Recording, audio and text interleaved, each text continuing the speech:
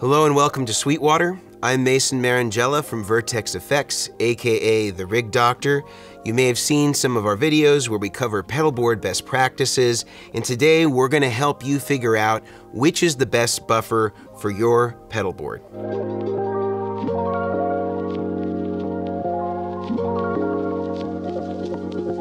A buffer is basically a one-to-one amplifier. It's supposed to represent whatever comes into it on the output of it, converting it to low impedance so that it can drive a strong signal between your guitar pedals and all the way back to your amplifier. Now, one of the complications with having a buffer in your system is that any pedal that's turned on after a buffer, or any pedal that has a buffer in it after a buffer, is actually going to take over for the buffer that comes before it. Let's say, for example, I have a real high quality buffer like the Mesa Boogie Highwire. I've invested a good amount of my budget in getting a high quality buffer, but then I use, let's say, a compressor right after it that I always leave on. Well, that high quality buffer is really only then buffering the patch cable that connects my Mesa Boogie Highwire to my compressor, which is always on. And because it's an always on pedal, whether it's true bypass or not, that now becomes my buffer on the pedal board from that point forward until I either one, hit another buffered pedal, or two, turn another pedal on, and then that pedal will become the buffer from that point forward. Now, this may not sound so bad if you got other pedals that are buffering in your system. However, a buffer is not a buffer is not a buffer. They are not all created equal, and the quality of your buffer really matters. And because our input buffer is sometimes going to be stopped at different points in the signal path because we have other buffered pedals or other pedals that we're turning on and off, which we should be doing, it's our pedal board, we need to ensure that not only do we have an input buffer, but we also have an output buffer, means one at the very end of the signal path, so that you're able to mitigate any issues on the pedal board, because not every pedal is going to be as good of quality as the buffer on your input if you have a high quality one like the Mesa Boogie, for example. And it may not have as good a quality buffer on the output. So you want to try to control everything on the pedal board by essentially creating a hardware firewall using the input buffer to control everything with the guitar going into the system, and then controlling the pedal board separately from the amplifier by having a buffer on the output of the system. Now, I have a few great buffers that are available right here at Sweetwater, and I want to take you through a couple of different versions of these buffers, where you might consider putting them, contingencies where you may not want to use a buffer, and then what happens if you're going to use a stereo rig, or what are you going to do if you have an effects loop, and what's the appropriate way to buffer your system utilizing the best practices and getting your rig sounding as close to your guitar plug-in straight in with nothing in between as possible, even though you may be running through 10 or 20 pedals. So when you're thinking about buffers, there's a couple important things to keep in mind to kind of help you evaluate, well, what is the actual quality and how efficient is this buffer in doing its job of recreating the sound of your guitar plugged directly in your amp with nothing in between. I like to think about two different specs. The first spec is the input impedance. The other spec is the output impedance. These numbers are something that should be associated with every single buffer that you're looking at, and most manufacturers are publishing this information in their manuals, so you can always consult it there to make sure that you're getting a buffer that is actually going to do the job that you're hiring it to do when you purchase it. So the input impedance spec that you want to look at if you're talking about guitar is going to be 1 meg, and that's usually abbreviated by 1 and then the letter M for meg ohms. The output impedance, you want it to be really as low as possible, but generally a good spec might be somewhere right around 100 ohms. So this is somewhere between maybe 100, maybe up to about 200, but preferably as close to 0 as you can get it, the better it's gonna be. Now there's some ways to kind of cheat this a little bit, and you might see some great buffers that are a little higher than that, and you might see some bad buffers that actually show up a little lower than that. So there are some tricks to that, but I think the basic kind of baseline that you wanna kind of think about when you're looking at specs for buffers, 1 meg input for guitar, 100 ohm output. Now, if you have a bass, this is a little bit different because bass amplifiers have a different input impedance than a guitar amplifier does. The reason why we're choosing 1 meg, as I said on our guitar buffers, is because that's what 99.9% of the input impedances are on any amplifier. And if we want our guitar pickups to behave as though they're plugged into an amplifier, we have to be able to simulate that loading on the pickups.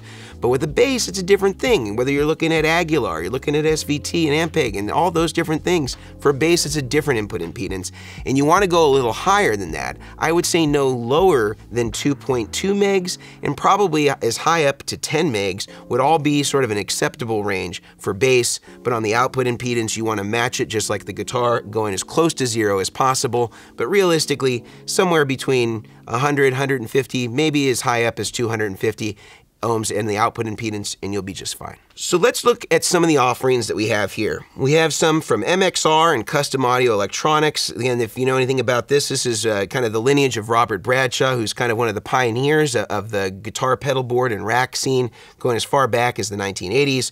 We have a Mesa Boogie Stowaway, which is an individual output buffer, as is the one made by MXR. We have the Lely Sunday Driver, which is an excellent choice, especially for you bass players out there that want to buffer your signal path. We're going to talk why this is a good one for that in just a minute. And then we have the Mesa Boogie Highwire, which is one of my favorites because it actually incorporates the input buffer and the output buffer in one box. And so you can actually patch it into your signal path exactly in the places that you need it. And you can also use it as a hub for your entire rig. Plus, it has a level compensation if you're using different output pickups, and it has a boost and a mute switch. So lots of different cool things that are going on here. And I'm also going to be mentioning the Lely P-Split here, also for the context of using a stereo rig, but we're going to get into that in just a second. So let's look at the MXR buffer. I really like this because it is a budget-oriented buffer. It is just an output buffer. However, if you use one of these guys up front, it does meet the spec criteria of the 1 meg input impedance. So it will control your guitar loading of your pickups the way that you need it to be controlled by having this as your input buffer. Now, the output impedance of this is a little bit higher than I like. This is at 1K, which is like 1,000 ohms, instead of 100 ohms. So it's a little high for what I like. However, if you're going to be using pedals on your pedal board, and presumably if you're using a buffer, you're probably not going to have to go too far before your buffer is going to be overridden anyway, and you really just want to focus on that input buffer, on controlling the pickup loading, which this is going to do just fine for your rig, and it is a great price point for somebody who needs to get an input buffer for their system. Next, we have another favorite of mine, the Mesa Boogie Stowaway. Essentially what it is a disaggregated version of the Highwire where they're taking one of the buffers out of it and making it as its own individual buffer.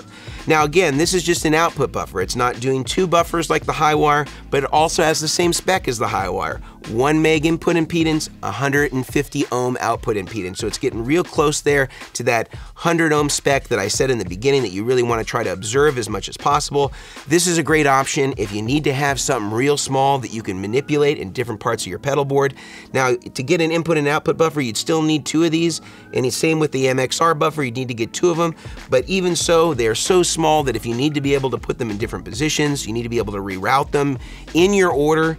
These are really great choices for that because of how small and compact they are, and gives you lots of options no matter where you want to put them in your signal path or where they need to live spatially, even if they're coming first and last in your signal chain. Next, we got the Lely Sunday Driver. Now, I really like what they're doing on this because they're the only company that I've seen that's offering a variable input impedance. And this is why I said that this would work great for guitars or it would work great for bass. They actually have a variable impedance switch on the back, which has an S and a D. In one position, it's a standard 1 meg input impedance. When you hit the switch again on the S/D, it then moves it to 5 meg. So if you have a bass, you can actually switch to the 5 meg position and you still get the full benefits of controlling that pickup loading the way that you want, in particular with passive basses. And then you have a 220 ohm output impedance. Now this is a little bit higher than the 100 ohm spec that I talked about, but it's still well within a reasonable range where it's going to be able to drive a long cable and not have too much of a problem. So I really like this. And then you can also compensate with the level on the front because it has a boost control on the front of the Sunday Driver. So if you need to make up a little bit of gain, or you need to have something that matches different pickup outputs, if you have different types of basses, this can be a great way to do it for that. Or if you got guitar equally, you can set it to 1 meg and you have that same compensation. You got humbuckers, you got single coils. You can do some of that compensation up to 18 decibels on the Sunday Driver. Another reason a bass player might like the Sunday Driver from Lely is there's actually a DI option. And if you engage the DI, you can use a balanced TRS cable and you can go straight to the front of house with it, which is a really cool option for all you bass players out there.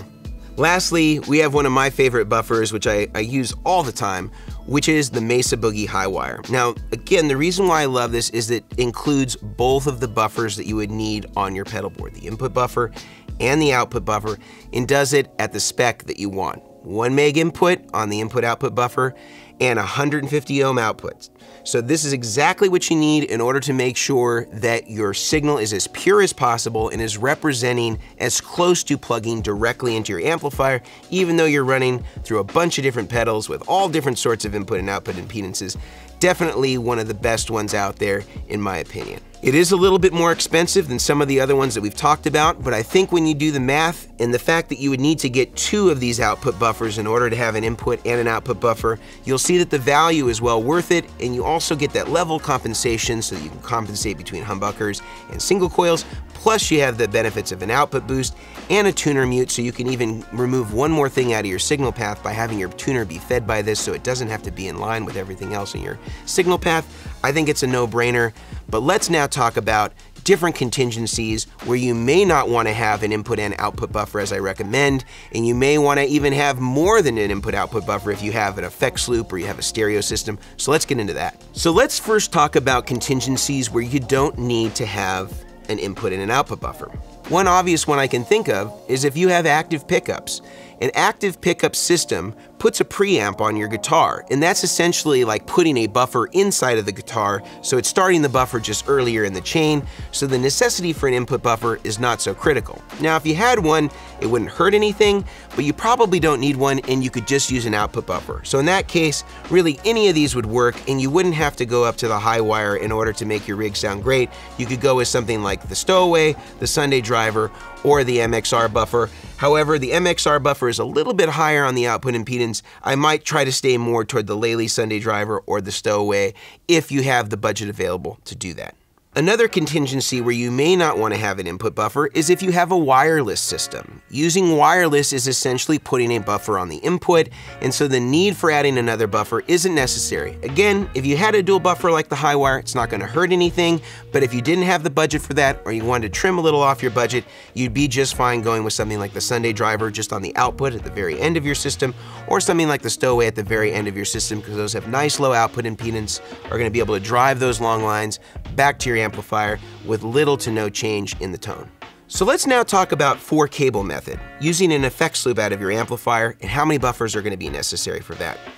The only difference of a effects loop amp and a typical mono system where you would have an input and output buffer like we've said, is you actually are going to need another buffer on the return. Now, the reason why we need a buffer on the return and not the send, for example, is almost every effects loop out there has a buffer on the send. Some of them even have level compensations so that you can adjust whether it's line or instrument level coming back into the pedals. But there aren't very good output impedances on most pedals, and so having a buffer at the end of that, at the return, when you go back to the amplifier, on the pedal board, taking the cable back to the amplifier and connecting it back to the return is a good idea as well, so you can make sure that you're not getting any signal loss in the effects loop part of your system. Now, here's another common question is how do you buffer if you're gonna use a stereo rig? Well, a stereo rig is essentially gonna be like using anything like the Mesa Boogie high wire. You got your input and you got your output buffer, but instead of having just one output, you're actually gonna have 2 outputs, right? Because you not only have the left, you'll have the right as well. So in this case, what I would do if I were getting something like the Mesa Boogie high wire, I would just add something like the Stowaway buffer. So you have a second buffer for, say, the right side of the stereo image, and then you're using the high wire itself for the left side or the mono side of the stereo image. Now you could add any of these other ones as your second output buffer. However, as we talked about before, some of them don't quite match up to that 100 ohm spec on the output impedance, so I would take that into consideration in this particular situation. But another thing that happens when you add an output buffer for a stereo rig, or you just have a stereo rig in general, is you have to then consider isolation. And this is where the P-split that we were talking about earlier comes into effect. This is in essence an isolation transformer, which provides galvanic isolation for one of your amplifiers.